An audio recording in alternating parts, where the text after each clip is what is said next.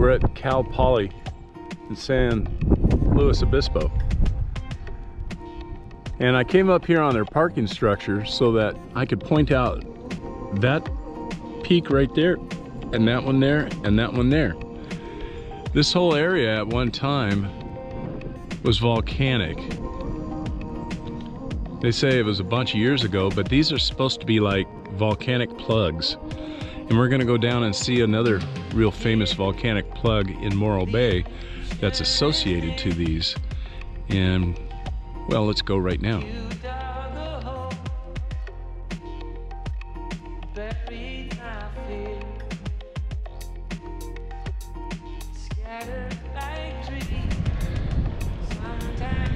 What do you think? I think that's beautiful. And we could just stay in Morro Bay. I love Morro Bay. Yeah, we switched hotels. Yes. I'm watching a hawk hunting right now. I just watched it dive down in the water and grab a big fish, and it scarfed it down right as it got up in the air. Now it's looking for another one. Anyways, when we were in San Luis, right up on top of that, I kept telling you about those buttes, those I kept calling them plugs. Yeah, plugs. Well, because I know this one's a plug. Okay. All right. Now, where we were, it was about, yeah, remember that big mountain? Yes, I do. Okay, remember I kept showing you the other ones that led up to it? There's like 3 of these. And from what I understand, I don't know how it worked, but this one is a volcanic plug. And I guess we're in the middle of an ancient volcano right here. Oh, yeah? Well, if that's a volcanic plug. That's cool. And the beach is right here. But that's what plugged the lava flow right there. And I guess those were places where it was going to erupt also. I don't know what it looked like. So is that big? That the plug is that big? Yeah, isn't that weird? Wow. Way bigger than say volcano. We're gonna go over by there. They're bigger than what you think. Okay, I got a story for you. All right. This is Cayucos Bay. And my father and mother and I rented this old World War I wooden landing craft that had a motor. Like a boat. Like a boat. And well, we used it as a boat, and we would go out into this Cayucos Bay. We'd go all the way over to that point, way over there, and then he would cut the motor and we would float back this way. Okay, well, there came a point where you passed over this one area of rockfish, and we were running 6 jigs. Okay, 6 jigs. You have a weight at the bottom, and then you have 6 feather jigs every 2 feet. Well, you go all the way down to the bottom, and the rock cod see those jigs, and they come and grab them. And then you reel them up. Okay? But they're down so deep that when they come up, these rockfish, their eyes bulge out. Oh, wow. You know, from the pressure. Wow. And when you pull up, you've got 6 rockfish that are, oh gosh, anywhere between 18 to 24 inches long. Wow. Or longer. Those are big. Yeah, they also we also got lingcod. But the funny thing is, my dad wanted to fish. That was his big thing. Yes, always. Well, he would help my mother and I get our rigs in the water, and then he'd just start getting his rigged up, and we would have a stringer of fish, each of us. And I wasn't touching the rockfish because they were, oh God, they were mean looking. And so my dad would have to do it. Oh my goodness. And then he'd just get mine off, and then he'd have to do my mom's. Did he ever get the chance to fish himself? And that's 12 rockfish right there. Okay. Wow. That's a lot. And so then we would go back down again, and he'd just get his line down, and we'd come up with 6 more. Oh my gosh.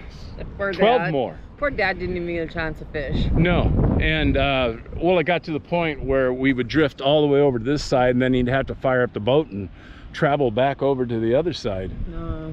And then we would do the whole thing over again. To catch more, you mean? On those trips, and there were several of them that we did out here, we would bring in 2 to 3 big gunny sacks full of rockfish and lingcod. And what would you do with all that fish? We'd put it in the freezer and And it would last? Yeah. Huh. Well, in the freezer. Yeah. Well, they ate a lot of fish. But you're way out here, though. Yeah, and the the lingcod, they are turquoise meat. Turquoise meat. What's so that? The color turquoise. The meat is a color turquoise? Color turquoise, just like the color that was on that emu's head. Really? Yeah. That's crazy. Yeah. So this is Cayucos Bay. And this is what I was talking about. This is where we would rent the skiff over here, and we would come out here, and this is very deep water out here, and it is a forest of kelp bed, and there are fish galore in here. Fisherman's paradise, definitely. Right. See Morro Rock over there? That's the plug in the volcano. Now, how big that volcano was, I have no clue. But that's where we were just at right there. Right.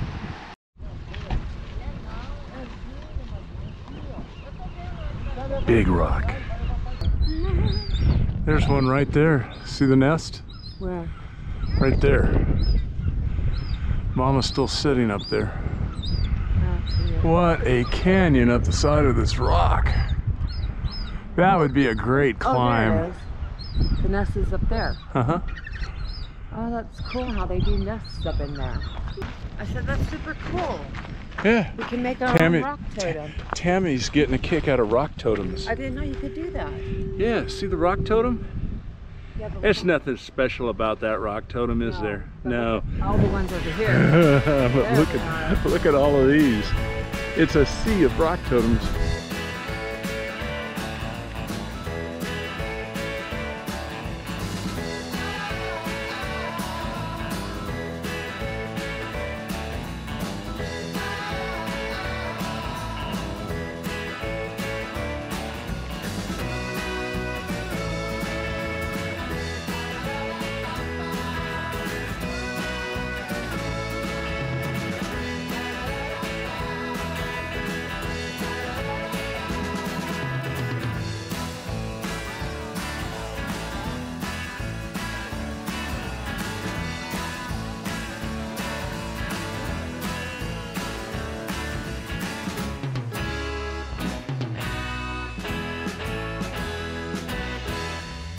That's a good one.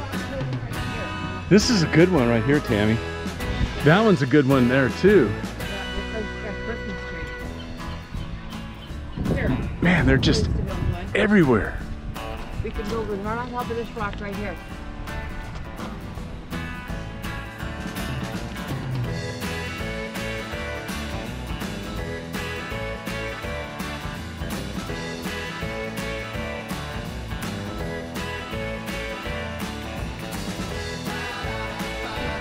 That bay looks beautiful. Morro Bay.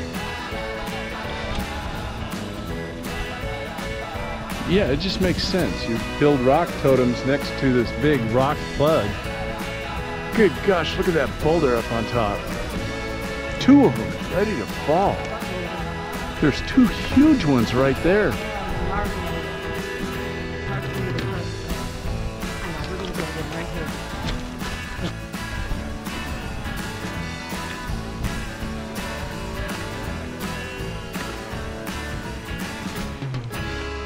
You gotta do better than that. This is like one big Jenga game to me. I'm scared if I touch anything, it's gonna start a domino effect, just knocking everything down. Yeah, play Jenga with me. My grandson found out really quick. Oh yeah, you're bad. I'm bad. The first one he pulled out, yeah, he went down.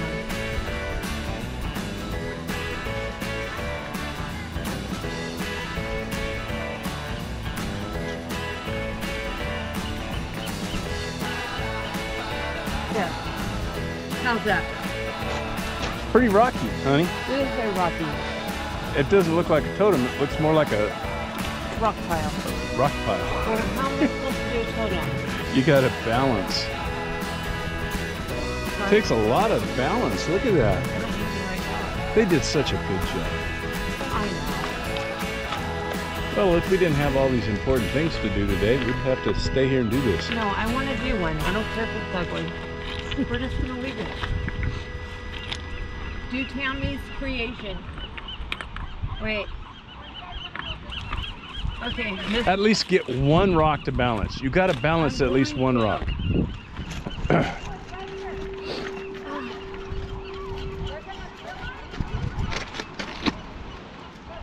There you go. Now balance that one on top of it. There. Now do a couple others. All right. I need flat rocks then, right? You just need rocks. Okay, where are you at, flat rock? Where are the flat rocks? I don't know. I have them. You don't want to get your hands dirty, so I'll do it. Not getting my hands dirty. That's all right. There. Perfect. That's where I'm leaving it, unless you can put something on the top. That's Tammy's rock totem. It needs something on the top. It needs something balancing. Like little rocks. that right there. There's some little rocks. And then that right there. Don't do it too high, it's gonna fall. Well, that's the thing. That's how you get it. Yeah, okay, it's gonna stay. Okay, here. There you go. Tammy's rock totem. Let me see. Okay, picture right by it. Wait. You just knocked somebody's rock totem down. My rock totem. Look at that. Boy, you can see those. You can see those boulders better here, huh? Yeah. Look at that one. That's ready to fall. If you ever get a chance, you guys got to come here. It's totally cool. Even though you knocked down an accidental totem, I made one. Sorry, guys. This beach is beautiful here. Very. It's right at the harbor mouth. It's very calm.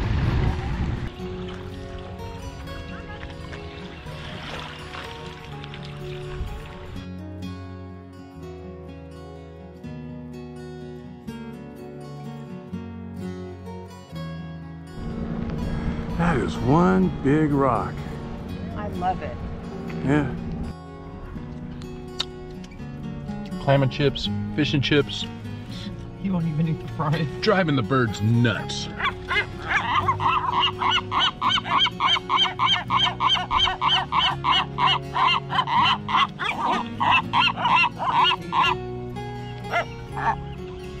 So, you guys are going to be the rock stars.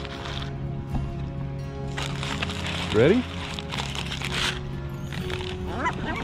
Oh, yeah.